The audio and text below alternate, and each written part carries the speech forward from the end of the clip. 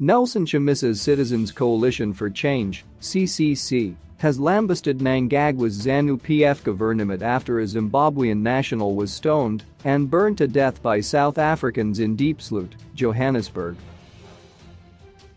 In a statement, CCC spokesperson, Mbondazwe Mahir, said the late Elvis Nyathi was a victim of the forced migration crisis caused by the bad governance of Zanu PF. Zimbabwe News presents the statement below. 7 April 2022. Justice for Elvis Nyathi. The Citizens Coalition for Change strongly condemns the murder of Elvis Nyathi, who was stoned and burned to death in Diepsloot, Johannesburg earlier today. We extend our sincere condolences to Mrs. Nyathi and the entire family of Elvis Nyathi, who were tragically robbed of a husband, father, friend and loved one. Zimbabweans woke up to horrific images of a pile of ashes that were the remains of our fellow citizen, killed for no reason. His murder was avoidable, horrific, and Nyathi was a Zimbabwean citizen who was a victim of the forced migration crisis caused by the bad governance of Zanu PF. Having settled in South Africa to seek a better life, he has become the tragic victim of the indiscriminate door-to-door raids by a vigilante group that targets African foreign nationals outside the confines of the law and without due process. There is no room for a barbaric murder of this nature in a constitutional democracy.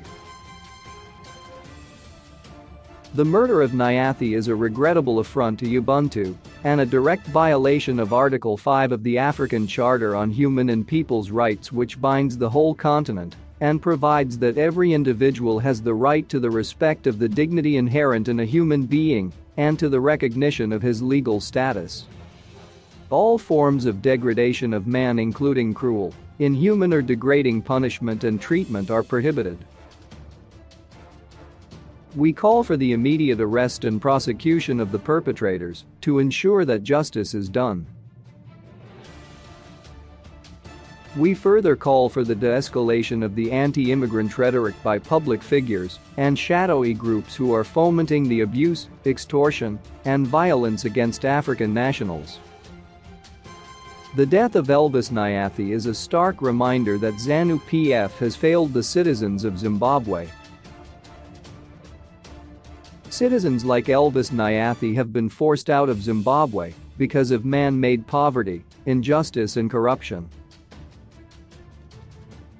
No Zimbabwean should lose their life because they have been driven out of the country by failed leadership. The regime in Harare has failed in its obligation to serve and protect citizens at home and abroad. Under a CCC government, the root causes of the forced migration crisis will be addressed as a priority. The citizens will be returned to the center of all decision-making, and the dignity of Zimbabwean people will be restored. Mbondazwe Mahir. National spokesperson.